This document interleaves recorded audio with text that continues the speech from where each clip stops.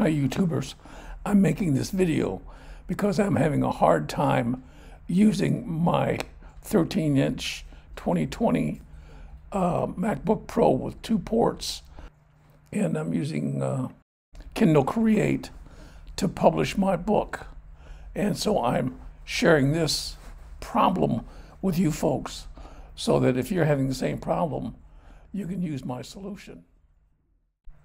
That was the specs on my Mac, and this is the specs on the Kindle Create software that I'm using. Given all of that, now let's move to the problem.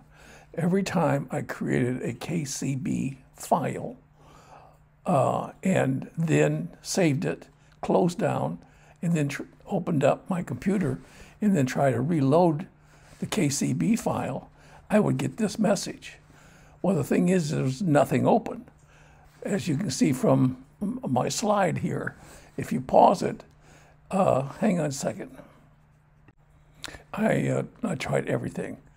I tried to delete all of the files and then rerun Kindle Create.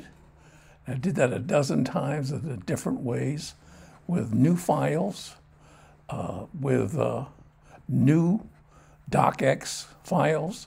I even deleted KC, the Kindle Create, twice and then reloaded it to get fresh copies.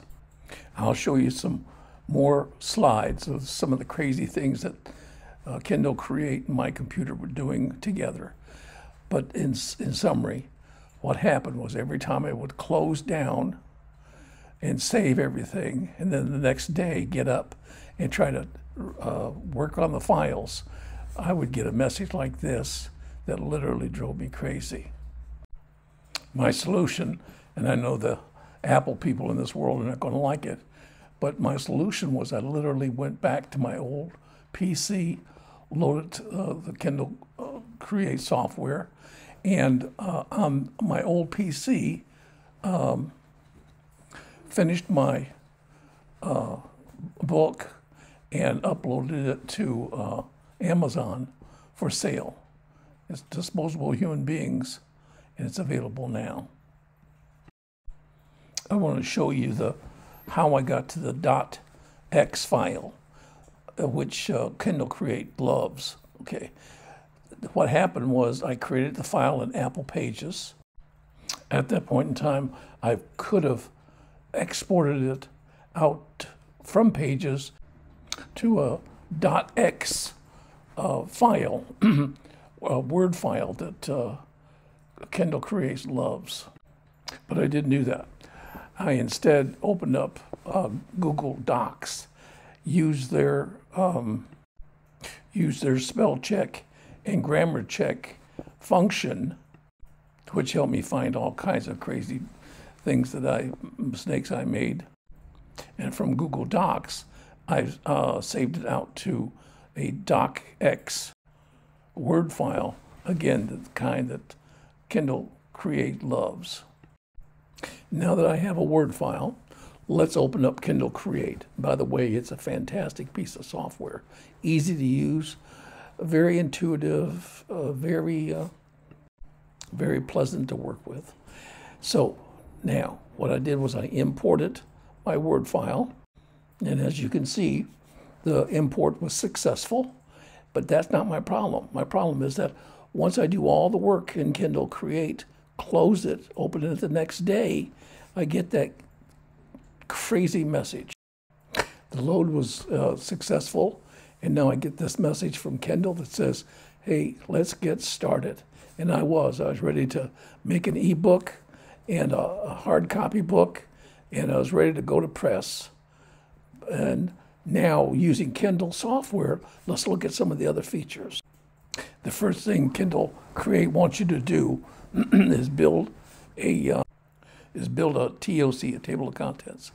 I did this a number of times before I realized that let's just run a test and use the bare minimum instead of building a complete book and then saving it and then not being able to open it again and do work on it. That's crazy. In the place where you build your table of contents, you can also create other front matter, like a title page and the copyright page, a dedication page.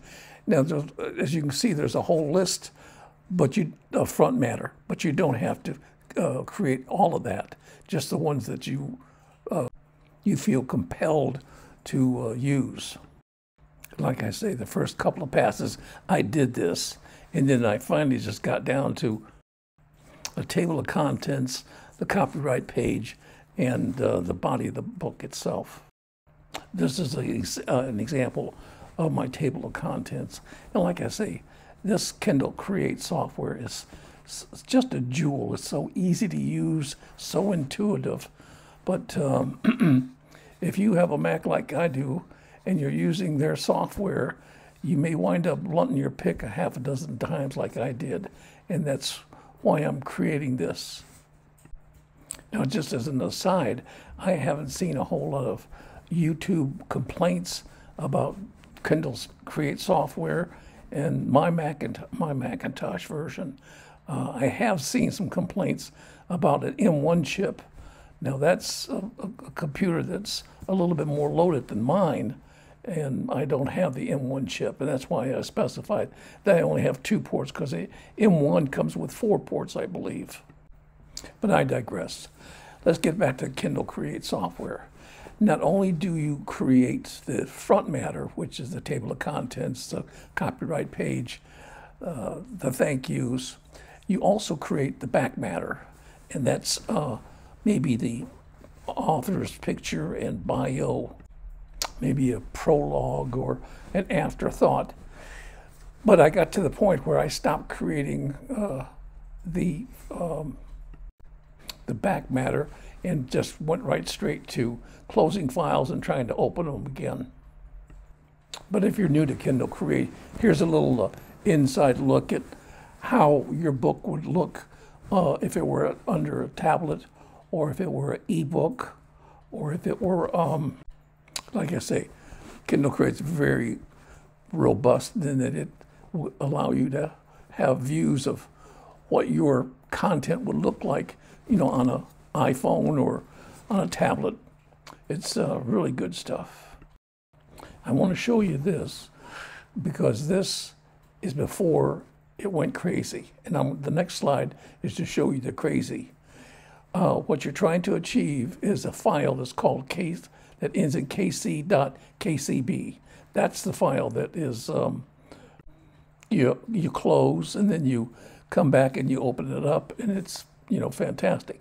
And that's the file that I eventually wound up using on my old PC after I loaded the Kindle Create software on my PC.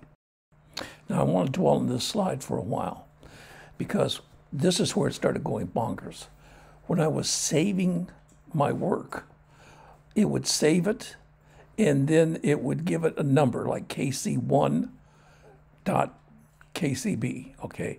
And then it would save it again as KCB2.kcb. And so every time I closed everything down and then tried to start my project back up again, I would get the message that there's a file open. Now, I reported this to Kindle. They have an automatic reporting system, and I haven't heard back from them.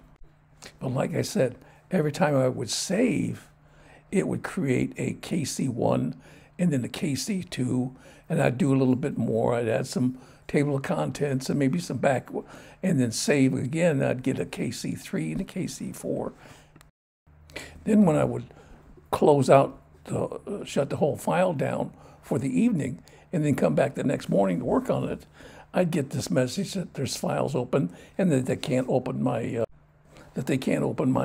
KCB file. Okay, now what I did was I downloaded the software, the Kindle Create software, onto my PC, my old PC, and created a book that was a file that ended in .kcb, closed it, Next day, opened it, worked on it some more, added some front matter, some back matter, closed it, opened it, closed it, opened it, had no problems at all. Again, my goal was to share with you the frustration I had using my PC, using my Apple and Kindle software Create, and kept getting this message right here.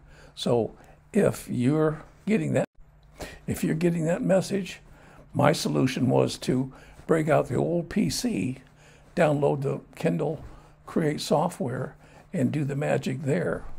If you go up to Amazon.com and look at disposable human beings, you'll see that my book is there, and it's no thanks to my MacBook Pro. It's all thanks to my old-time PC computer.